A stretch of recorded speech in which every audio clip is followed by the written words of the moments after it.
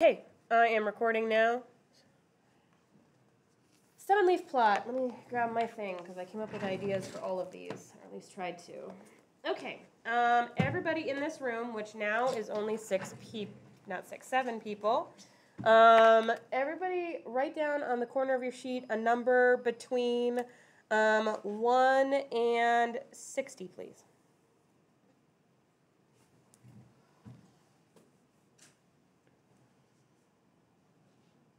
Again, awesome. Today's 2-2, and we're doing 2-2. Anybody cares about that?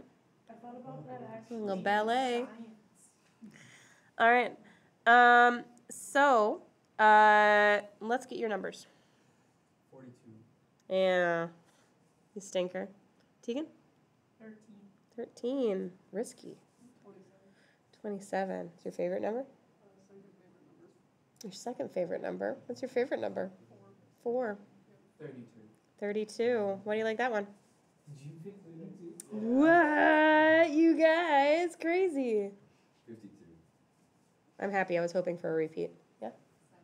7. Ooh, Whoa. All right. So here's what a stem and leaf plot looks like. Kind of looks like a cross.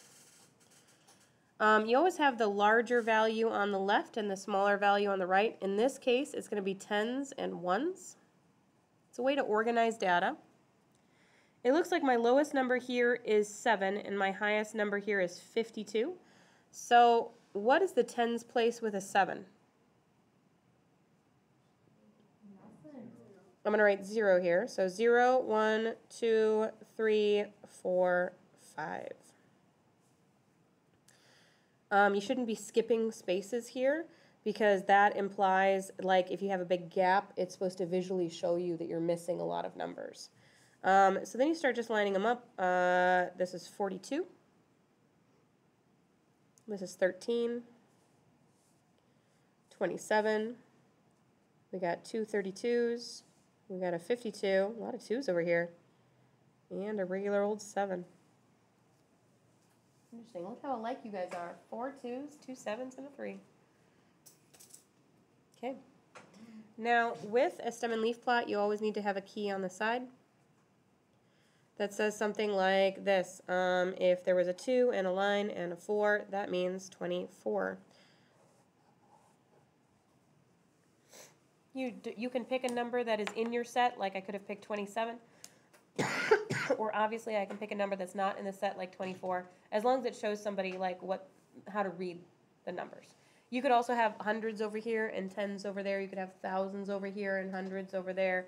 Any way you want. It's a quick way to organize and look at numbers. I have a question on that. Yep. So if you did like hundreds and tens, so like what if it was like 170? Then what they do sometimes is they'll have hundreds and then tens and ones in the third category. But usually they would round it to the nearest one. Okay. All right. Constructing a pie chart. Okay.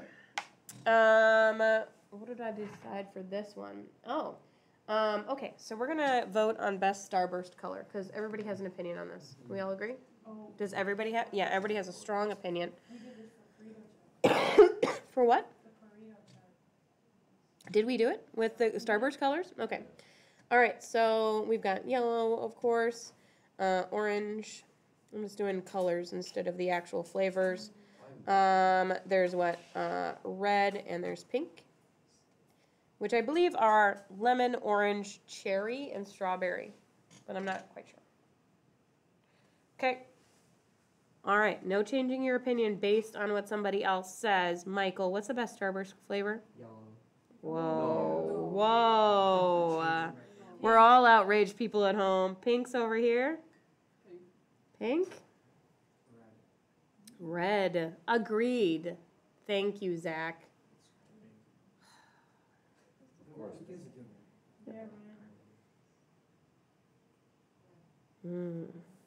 Nobody likes that stupid orange.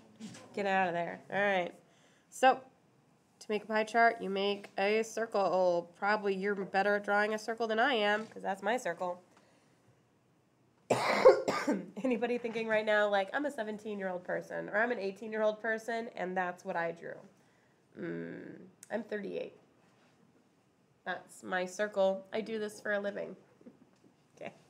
Put a center in your circle. All right, next thing you want to do is you want to figure out the totals of each one. This is 1, 2, and 4, but together we make up 7 people, right? So grab a calculator. You are going to need it today after all.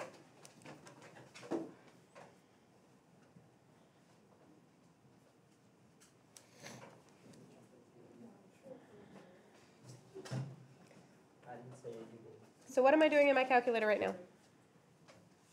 1 divided by 7. Yes, over here I did 1 divided by 7, 2 divided by 7, and 4 divided by 7.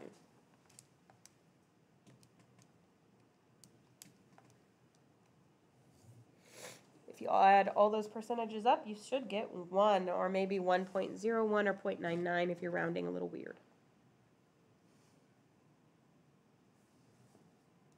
Now, obviously your picture does not have to be perfect.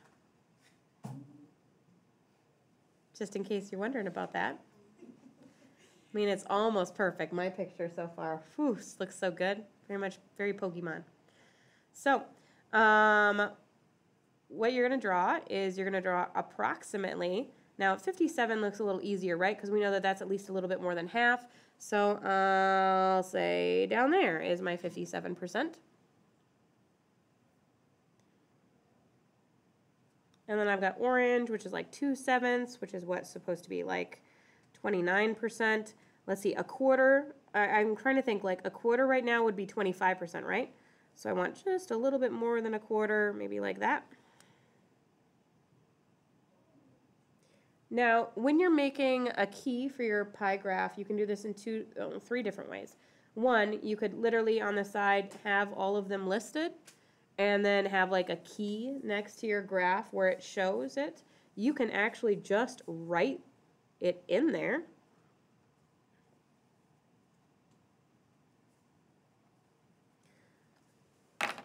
Or you could do something fancy like color coordination. I don't have red. You ready to get angry? Okay.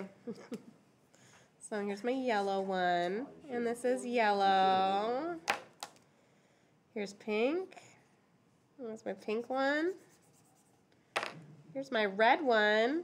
How we all feeling right now? Feeling really good, class? Does that feel good? Huh? You should just mix them all. Mix them all up? I don't know. I think it's more of a trolling to get 2 of them right and then 1 extremely wrong.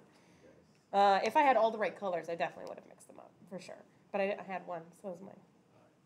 Yeah, I'm still being like an uncle. Don't worry. All right. So I assume everybody has that uncle in their family who's like, right? Like no matter what. Yeah. You're like, I'm tired, and they're like, I'm tired. I'm your uncle. Get it? Because you're tired. Your dad knows that one? No way. All right. Every dad knows that one. All right, number 3, right? Okay, we're going to do the same thing with our Pareto chart. Our Pareto chart is going to be, a Pareto chart is essentially like a bar graph, except for the bars they're not a histogram, so they don't have to touch this time. And it's always for qualitative data. So I'm just going to draw some axes here. This is a Y, this is an X. And something we really should remember, which we can go back and fix on the other 2, is you always should have a title on your graph. It's really important, so I'm going to write our favorite. Maybe they're not our favorite numbers, but they're the numbers we picked, right? And this one was Starburst Colors.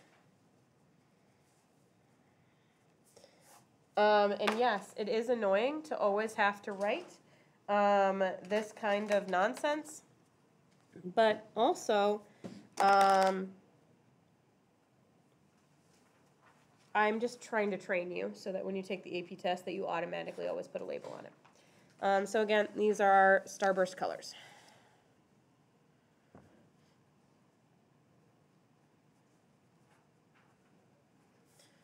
Okay, and I'm gonna put my edges of my lines. I'm expecting, can you kind of see where I'm going here? I'm gonna have one that's going up like that, one that's like here, like these three right there. I just drew either end of them. And my tallest one was 4, and on the side is going to be my frequency. 1, 2, 3, 4. Okay. Now, in a Pareto chart, the categories go in order, and they always go high to low. So you pick the one that is the most favorite first, which is pink. So pink. You draw amazingly straight lines like I just did. What's so funny, Tegan? I don't know. Just laughing for no reason. Okay, we got pink, and then we got red, which is obviously the right answer. I mean, yeah, okay, yeah. I will admit that pink's my second favorite.